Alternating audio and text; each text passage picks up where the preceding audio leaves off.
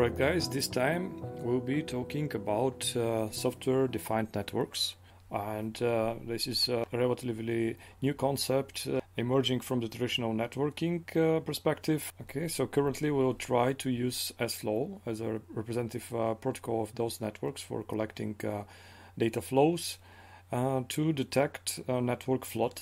I recommend blog sFlow.com as a good resource of tutorials and information about how to use in practice sFlow and in particular sFlow-RT. sFlow-RT allows us to be able to inspect, monitor different flows, set thresholds on those flows when they are reached. We also have option on how to handle events with those thresholds when they are reached. We will also use Mininet, and Mininet is an instant virtual network, and it supports virtual controllers, switches, and hosts.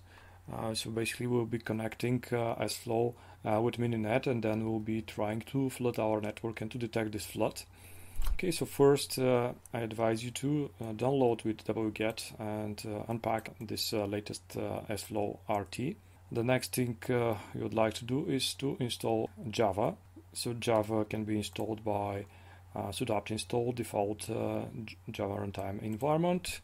I have it here installed already. And then what we'll do is to go to the sFlow-RT directory, and here we see a directory called extras. Basically we'll have one script which is called mark.js. If we open this script in Visual Studio Code, we see what it consists of.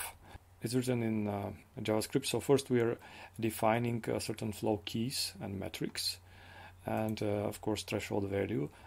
So this is defined in order for our interpreter of traffic or analyzer sFlow-RT to be able to know what to follow up. And the router we are installed in our local host, so this is the address for the router. And we are setting with those metrics a flow to be followed. And then when we have the flow, we're setting a threshold when this flow is reached. And basically the whole handling function is inside of set event handler. Basically we're logging that the float is detected, and afterwards we are grabbing the input port of the router and just logging it on the screen. So this event handler or this function will run for the ICMP flood metric we defined inside of sFlow-RT to be follow up.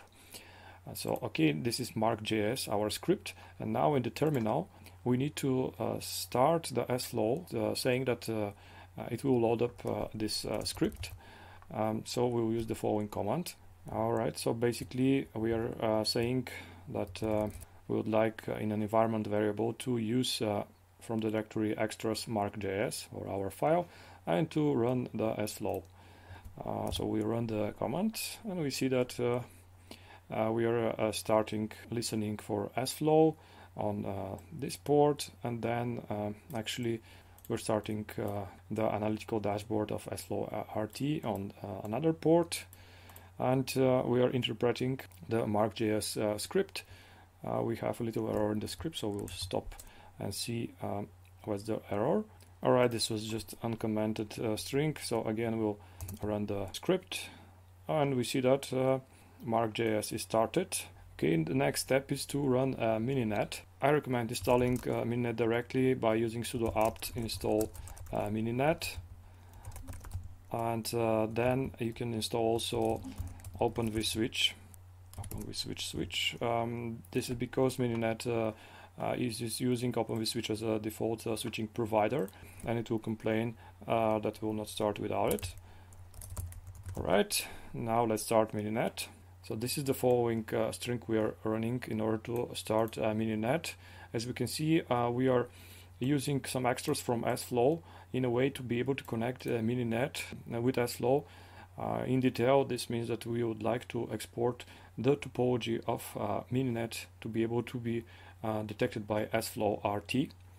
Okay, let's start on the Mininet emulator right now, and we see that we need to restart Mininet. So we'll type sudo -c. Okay, the next thing is to control the path. So from here directly we'll start. When using those commands, I advise you to look carefully where your start scripts are residing and which directory you are inside. So that was the problem. You have to correct the directory here. So we see that Mininet has created the network, added a controller and 4 hosts and 3 switches with direct linking between them. They're configured, and we see here sending the topology. This means that sFlow-RT should be able to receive the topology from Mininet. Okay, once this is set up, we can go to our browser and see a visualization of the network.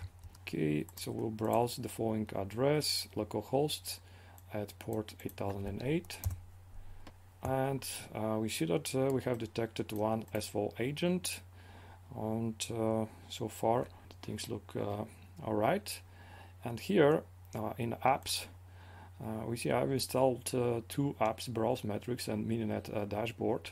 In order to have those, because they don't have pre-installed, I advise you from the terminal to go to the sFlow directory and here run the following command. One is to install Browse Metrics plugin, and the other is to be the Mininet Dashboard. Here they both exist. So afterwards you need to restart the sFlow-RT interpreter, and then again to run the browser on this port, and you have both of the applications. Browse Metrics, we can see, for example, the utilization of the incoming interface, and also a lot of other statistics based on those parameters defined here. And we can try also the Mininet dashboard. We see here the topology of our network. We see our 3 switches and the connections between them. And on the charts we can see our traffic. So let's try now to create traffic and visualize it here on those charts. We'll go to Mininet, iPerf, to measure the performance between the 2 hosts. And we see that we are testing the TCP bandwidth between them, and immediately we see here a graphic because everything is in real time. If we go to sFlow, we see that immediately our script has detected a flood. This is the incoming interface port and the source IP address, and this way we're using its real-time capabilities. And the next example we'll do is to connect another controller which will be able, whenever it detects flood, to install new flows which will block this flood.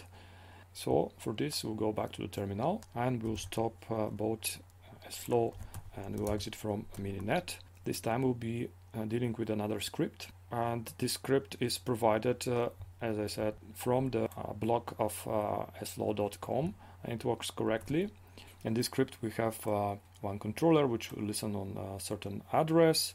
Again, we are setting our flow and threshold, which has to be monitored. On the set event handler function, we would like to get from where the incoming traffic is coming, from which interface port. Then basically we are forming one rule, and we are connecting to our RYU controller, and with a post request we are sending as a JSON this rule. Also in this script we have an object of controls where we are storing previous attempts of floods. So in case of a flood detected, we are checking whether we already have installed a flow blocking this flood. That's why we're having this array here.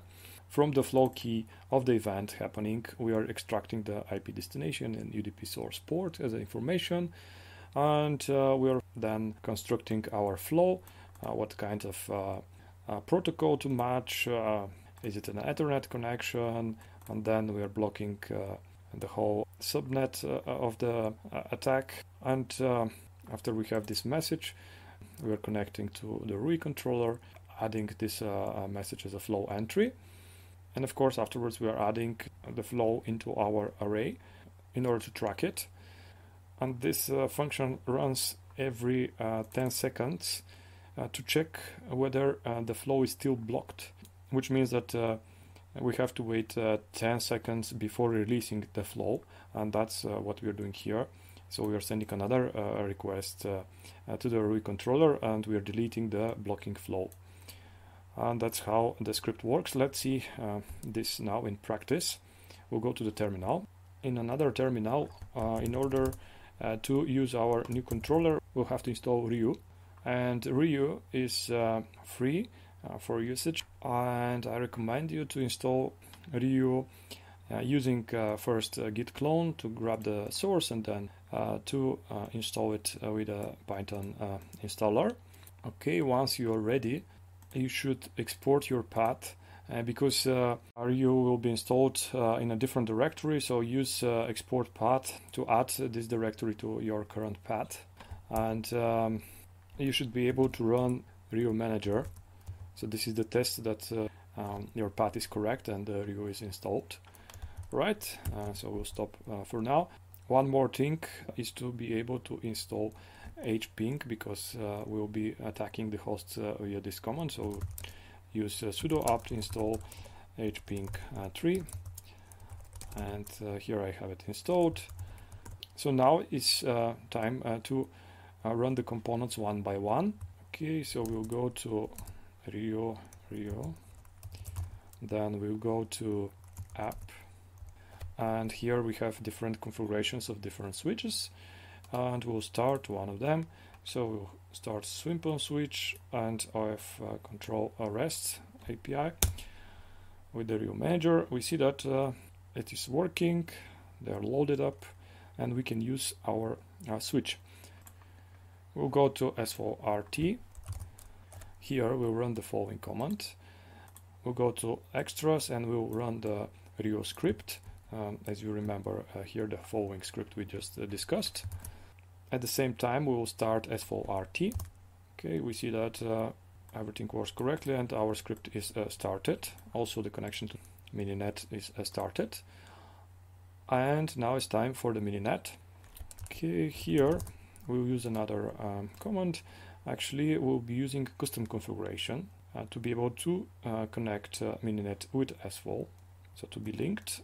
Afterwards, for the controller, we will not use the default OpenVSwitch controller, but we'll use a remote controller with this localhost IP address. And the next are options for the topology we would like to create. So we run Mininet. It looks fine.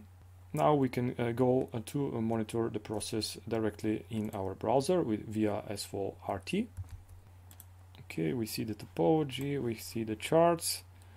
Now we can run high performance, interface performance between H1 and H2, and we see that this is detected here in our graph, and inside of sFlow-RT we don't have any kind of attack detected. And now let's try the UDP reflection attack. From host 1 we'll run hping 3 via the UDP protocol towards host H3. Alright, let's see what is in our browser. We see that we have connection between the switches, and here we see a traffic also appearing, and now I'll stop the attack. And we see that 0 packets have been received and 100% of the packets are being lost, no matter that we have over 700,000 packets. We saw also that the traffic towards the destination address has been blocked and then unblocked after the timeout. It's interesting to interpret a little bit the graphic split by different switches. The sending switch is generating the traffic, but the receiving switch, as you can see, it's almost was not hit by the attack. And this is the beauty of this blocking script, because it allows us to have normal traffic while someone is trying to flood our network. We saw the power of sFlow-RT of detecting flows, attacks, and then using external SDN controller in order to circumvent certain attacks. Alright guys, that was for this tutorial. If you have enjoyed the information, you can subscribe to the channel.